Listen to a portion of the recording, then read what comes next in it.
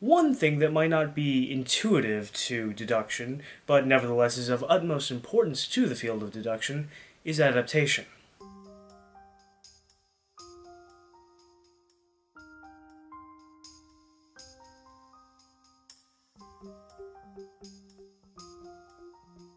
So, before we get into the topic for today, I would like to draw attention to my new shirt, the writer, actor, director, YouTuber shirt. Now, you can't get this shirt, unfortunately. They're all out. It was kind of limited edition sort of thing. But, it's kind of a funny story how I came across this. So, I was browsing my YouTube subscription feed and noticed that one of my favorite YouTubers, Mathias, had uploaded a new video. So I clicked on it, and towards the end, he talked about this new shirt that he had made. Although he doesn't really make a lot of merch, he made this shirt. So, then I thought to myself, you know what? I'm a YouTuber. That sounds like a good shirt for me. So, I was like, okay, since the offer's for a limited time only, I might as well get to that. So I purchased one of these shirts, and that was a few weeks ago, and it just came in the mail the other day, since they had to print them and everything after the offer was over, so that they had just printed as many that were bought. So, either way, it's an awesome shirt, and I love it, and so shout out to Mathias. He's one of my favorite YouTubers in terms of comedy, and he's actually the one who inspired me to do comedy sketches on my channel. So go and check him out, support him, and let him know that I sent you. So be it in deduction, observation, mindfulness, mentalism, what have you, adaptation can be what sets you apart from other deductionists. So adaptation pretty much has three general applications to deduction. There's the first and most obvious one, and the one that we've talked about on this channel quite a bit, and that is the adaptation to new environments. Pretty much observation in a nutshell, and I've talked about observation for so many videos. But the general idea is that when you enter a new environment and you consciously map it out, you understand the placement of things, your own position in space compared to other things in the environment. You also have the different people in the environment, and they are technically part of your environment, so you adapt to the interactions with people, which is something that we haven't really talked about yet, but we can talk about in a future episode, actually. We'll talk about different methods and things that you can do, but we'll get to that in a little bit. So, that's pretty much adaptation to environments. I'm not going to dwell on that too long because I've talked about that a lot in the past. So, moving on to the next application of adaptation, the adaptation of your theories to new information. Many times, we like to get comfortable in the theories and deductions that we make. So we can, go in, make a deduction about a particular person or a particular object or place or something of that nature, and then develop a pretty solid theory based on the observations that we've made about whatever it is we're deducing about, and come across a theory that we are very comfortable with and actually quite proud of. And, that feeling of accomplishment is not bad at all, unless it gets in the way of further deduction. Now, sometimes when we've made a theory, and sometimes even when we've made a full deduction, and then new observation comes in that challenges that deduction or that theory. Now, many times one might be inclined to simply disregard that information or try and fit the puzzle piece where it doesn't really belong in that whole deduction, and kind of rationalize it and justify why it fits into the theory that we've made because we've put so much time and effort into that. This is not something that we want to do, and is really a flaw in the whole logical process. What we want to do is adapt our theories to that information, because our theories and deductions are not going to be 100% accurate. That's just a fact. You can pretty much get it to a 70 to 85% accuracy, in my opinion, and that takes a lot of practice and a lot of training, And depending on how broad the deduction is in general. If it's more broad, the more chances of you being right. The more precise, the more chances of you being wrong. So you can make the deduction, hey, that person has eaten something in the last 12 hours. You're probably right. Now can you say, they had a steak dinner last night? That has more of a chance of being wrong. But anyway, that's a topic for another video. So basically, the adaptation of your theories and deductions to new information that comes in is paramount. You cannot get off track with the truth when it comes to your theories. Now, just like with opinions and biases that get in our way of making deductions, our theories tend to do the same thing because we develop a sort of bias towards them because of all the effort that we've put into them. So we have to treat them like any other opinion or bias if new information comes that challenges that deduction or theory. So we just have to treat it as it is. It's fallible. Now the truth, the facts, the observations, those aren't really. So only our interpretation of those facts can be fallible because they are right there. And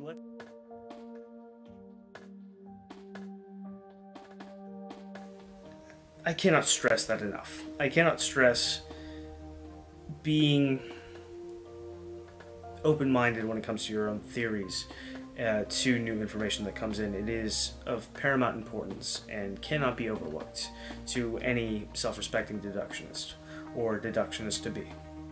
So the next thing that we have in my notes here is the adaptation of your mindset to new situations. Now this is a very interesting thing to think about.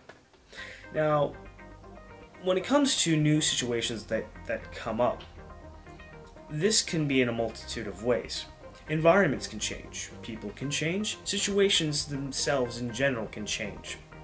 A person's social standing can change. Pretty much anything and everything in society is subject to some sort of change and should be treated as such. Now, what can separate you from other people is anticipation of that change. Now, most people, it's pretty much a running joke of amongst many writers and philosophers that humans, we don't really like change, and I would agree with that. We don't really like change as in general because it can cause us to question, it can challenge us, it can endanger us. We know what is safe and we like to stick with it. It makes sense. Now, when it comes to an ever-changing world, an ever-changing society, the only logical thing that you can really assume is that things are going to keep changing, whether minutely or drastically. Now, when it comes to adapting to those situations, if you're anticipating changes in situation, then you're going to be more able to adapt to those. Now, this leads into more of a focused view on this topic. When it comes to deductions that you make, one method might work well for one person or for one object or for one room or something of that nature. However, techniques and methods don't always work the same way with different things that you're observing. So one person, you might be able to go at it in a systematic approach with different questions in mind and make a good deduction about them. Now you try and ask those same questions and apply those same methods to another person, and you find that it just doesn't work. What's the difference? They're both people. The difference is that people are generally different, and one method, one size doesn't fit all. So adaptation to new situations, new people, new places, all that is really paramount to making good deduction. So going back to Sherlock Holmes again, he does get surprised about things, mainly in his inability to be able to anticipate new information coming up. If new information comes up about a case that is, groundbreaking or shaking to theories and deductions that have been made, he does get surprised about that. but not in the same way you or I would get surprised about something, or how a normal person would get surprised about something. Most people, when they get surprised, usually react like this.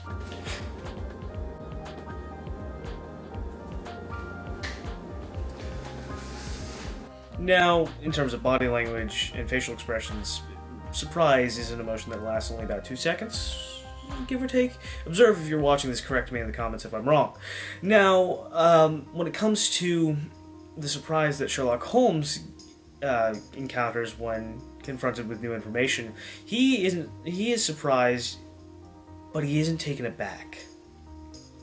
He is surprised at his inability to be able to anticipate this new information coming, but he is not he's not caught off guard in the fact that new information has come up. This allows him to quickly assess the new information, compare it to the old information and the theories and deductions that he's already made, and form a general game plan in his chair as he's listening to this new information come in, so that he can continue with the investigation. No time will be lost, no ground will be lost, and he can catch up whatever ground he has lost.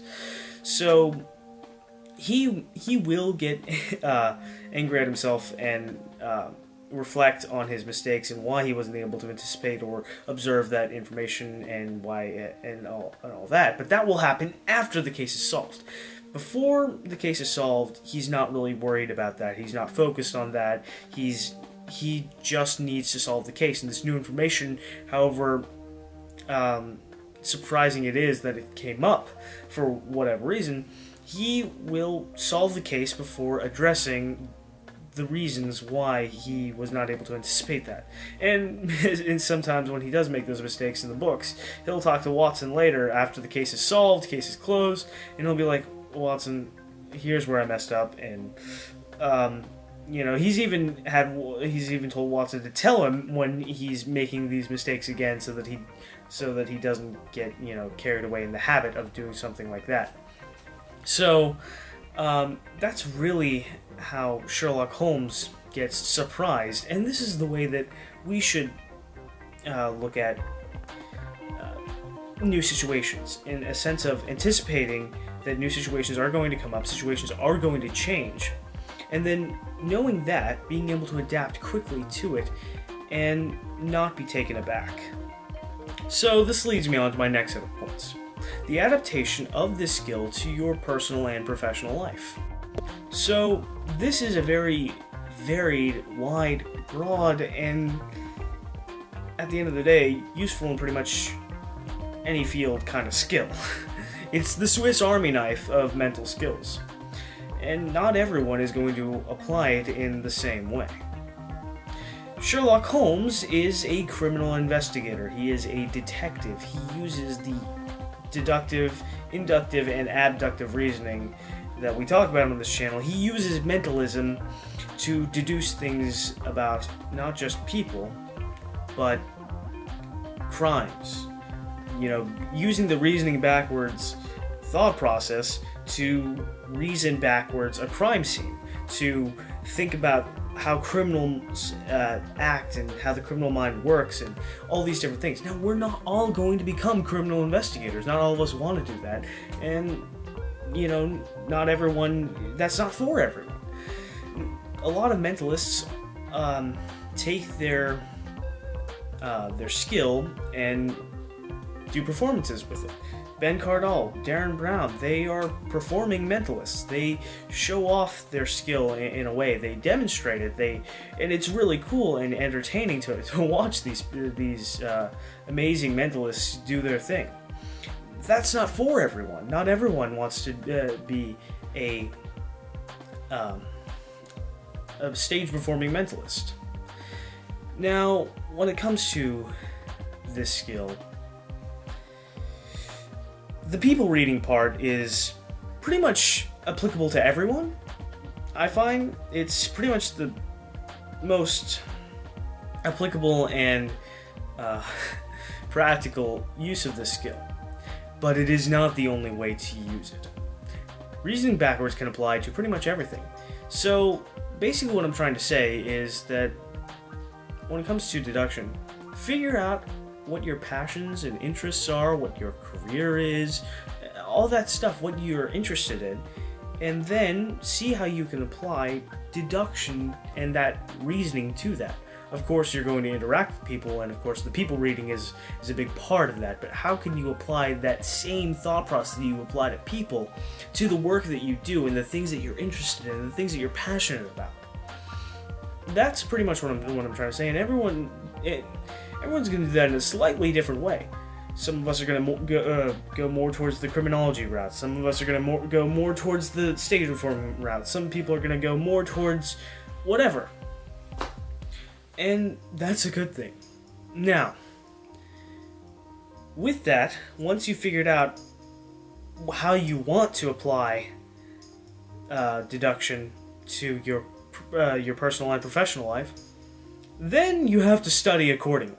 Now, that is going to be next week's video.